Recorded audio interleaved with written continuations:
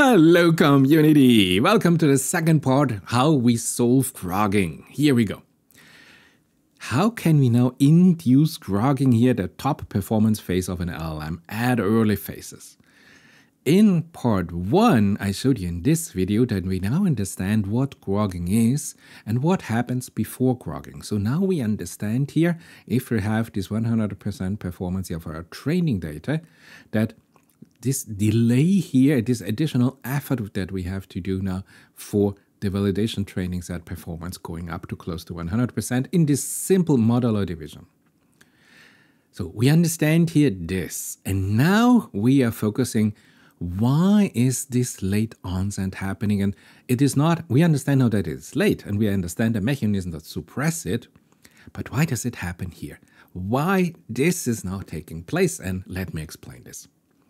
So we understand from the last video, from this video here, that the core new insight is that the floating point absorption error in the softmax function, our softmax collapse, prevents here the grokking if the network is allowed to overfit, reach 100% training accuracy as indicated by the red line. And once this happened, the gradient now aligns here with a naive loss minimization direction that I showed you in my last video, nearly scales up all logits. And this scaling keeps now reducing the cross-entropy loss function, the numerical function here, but eventually triggers some floating point overflow in the exponential, causing now the softmax to absorb smaller terms, I showed you this in my last video, and yield zero gradients for the correct class. So learning is coming to an abrupt stop. Our LLM is not learning anymore. We're exactly in this dead phase between the green line and the red line. So now to the solution. Why does the green line suddenly pick up here on our developer dataset? Remember, this is here the original paper we had in my last video, and today also we are focusing on this beautiful paper here by Lucas from the Department of Computing, Imperial College, London. So remember the mathematics? I just need a little tiny bit of mathematics. The softmax collapse from last one, the cross entropy with our logits, and actually the gradient from the core class becomes zero as well. Yes, you say of course. And the second part that you have to know was this naive loss minimization direction that is taking place.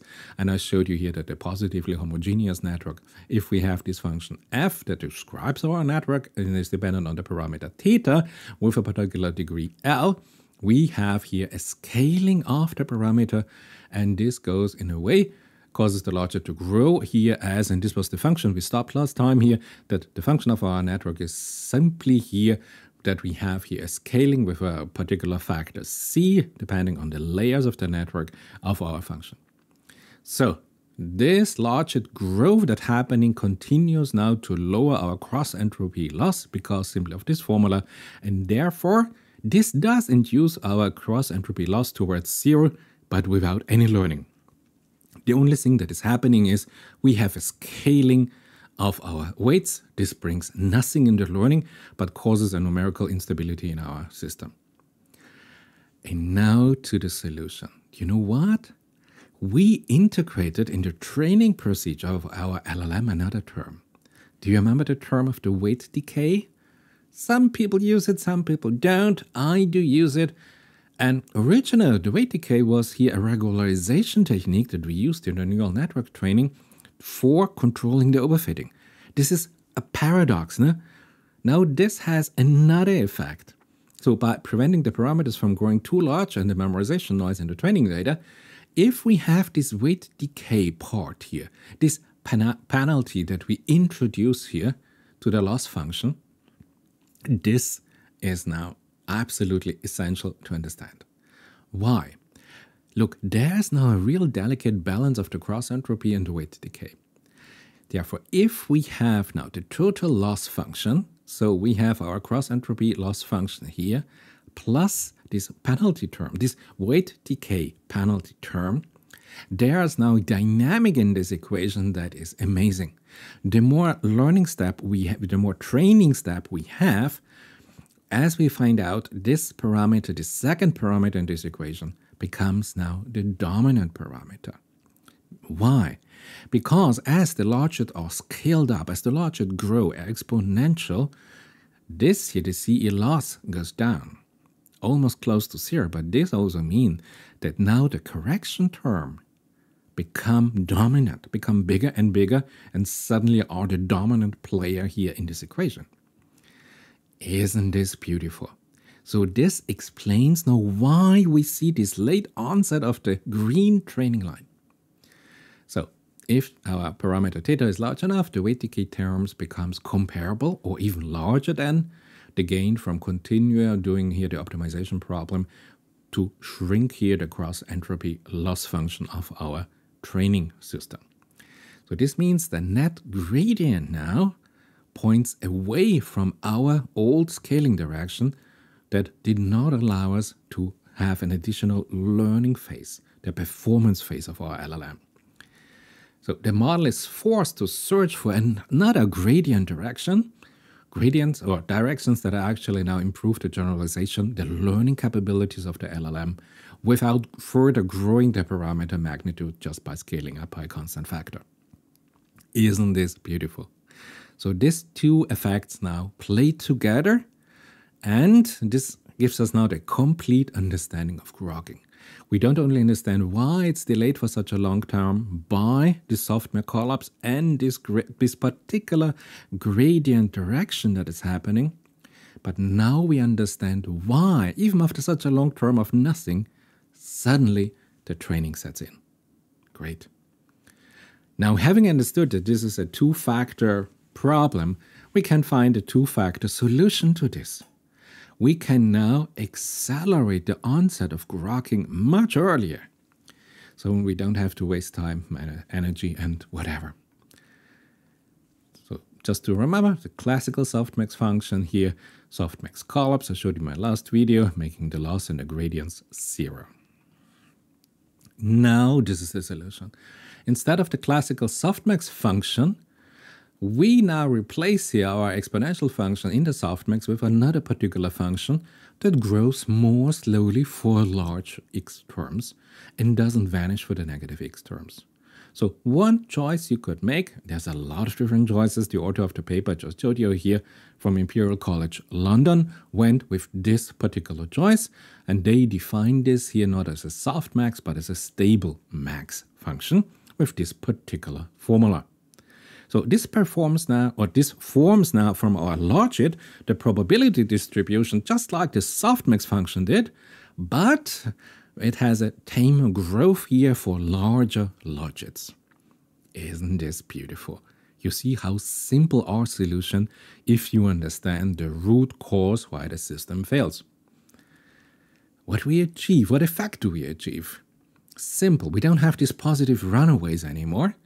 And we have a reduced overflow risks, because now the summation is much smaller than the exponential summation from the classical softmax function. Isn't this beautiful? So now, remember I told you 2 parts here. Now, the second part was the naive loss minimization direction of the gradient of our system. Now, told you alignment here in this particular direction is comparable to simply here a numerical scaling. And it still reduces here the cross entropy loss without changing here the prediction. This means the generalization learning performance. It is just that the numerical value of the loss goes down, but if you want a mathematical malfunctioning, it is just achieved by scaling parameters, but not by learning new representations. So what we do? Hey, it's theoretical physics time. Welcome. What is the simplest thing you would imagine? If we have a particular gradient here, you can say this is a sum of 2 parts. No? Think about geometry. You have one parallel part of this. This is parallel to our theta, and one that is orthogonal if you have a mathematical space where orthogonality is defined, but more about this later. We have one that is orthogonal, so therefore we have a term that is parallel to our thetas, and one term, we have here the orthogonal sign, that is simply orthogonal. So isn't that beautiful?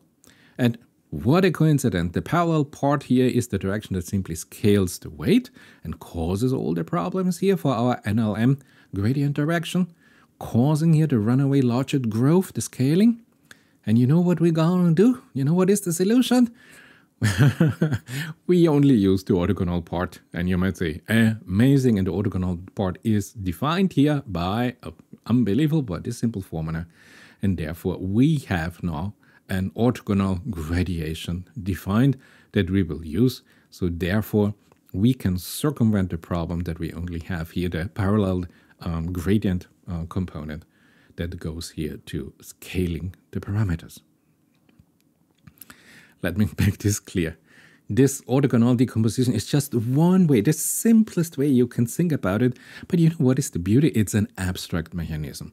So you can implement it here on top of different optimization technologies. Maybe you'll go with an atom W, whatever. Because it just projects here the gradient orthogonally to the weight vector. And thereby it prevents, isn't this beautiful? It prevents here our naive loss minimization effect.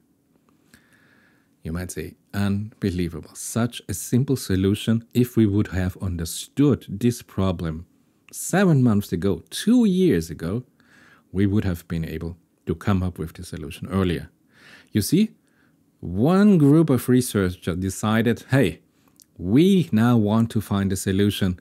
We don't just go with the mainstream, with the trend. We sit down, we examine this in detail. Then we write a paper and we can explain to the world why this is happening. Amazing work. Great. So here we are at the end of the video. We have now the summary. Welcome. So what we have.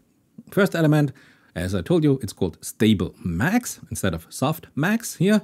It simply has the effect, it stops here our softmax collapse that we have here in the classical LLM, letting the LLM continue to learn here beyond here the classical training accuracy on only the training data set. And then, second part is here the orthogonal grad optimizer. So once the model reaches here the perfect training accuracy, the logit scaling is now blocked. So the system is now in its optimization mathematical procedure that it is executing. It must now find some, if you want, true generalization direction in the parameter space and not scale the logits. This is it. This is simple, beautiful, amazing. And together, these two methods attack here the numerical and the optimization roots of why Grokking can fail. My last video showed you the root cause is the softmax collapse and the logic inflation. And thereby we have our solution. Thereby we are now enabling here our LLM to continue learning meaningful features without this extreme long delayed phase before suddenly we have the onset of the performance phase of our LLM. Isn't this beautiful? So I highly recommend you read this paper here by this group here. They have a lot more of technical details, of implementation details, of further examines how the direction changes here on a manifold. A lot of more of mathematical proofs, idea, is it really possible? Can we do this? What are the drawbacks of this methodology? Really nice. I just given here you the main insight, the main idea how to do this. And as you can see, we have here the GitHub, we have here the code available. Go there, you can play with this. Remember, there's still this question, if we have deeper and deeper learning models, language models. Now we have so much complexity in the interplay of the layers of our transform architecture. Is Grokking here, the general phenomenon of Grokking also happening there? Can we optimize here for an earlier performance phase of our LLMs? There are a lot of open questions how to do this here with the different complex LLMs that are open source. If you don't have access to the weights, you have no chance at all to do optimization. But I think this gives us some beautiful insight to improve the performance of our large language model and of our small language model in particular. And as I speak, I have 2 small language models where I try to apply exactly this code here for a much better performance with a much earlier onset of this Grokking phase for the LLMs. So really for me the first days to try this out, to really get my hands on, get some experience here with this new methodology. But I think it's really a beautiful example if you are encountered here with a problem that nobody in the world understood. and then you just have a look at it. You have your own ideas, you implement your ideas, you examine it, you do a research, and you find a beautiful solution that is simple. You have a stable max instead of a soft max, and you have an orthogonal gradient where you simply force your system to leave here the trivial solution, the naive solution, and go for the real learning procedures in your LLM. This is it for this video. I hope you enjoyed it. I hope you had a little bit of fun. I was fascinated by this paper. Please go and read. You will discover so many new facts that I can't tell you here in this 20-minute video. But it would be great if you want to subscribe to this channel to see you in my next video.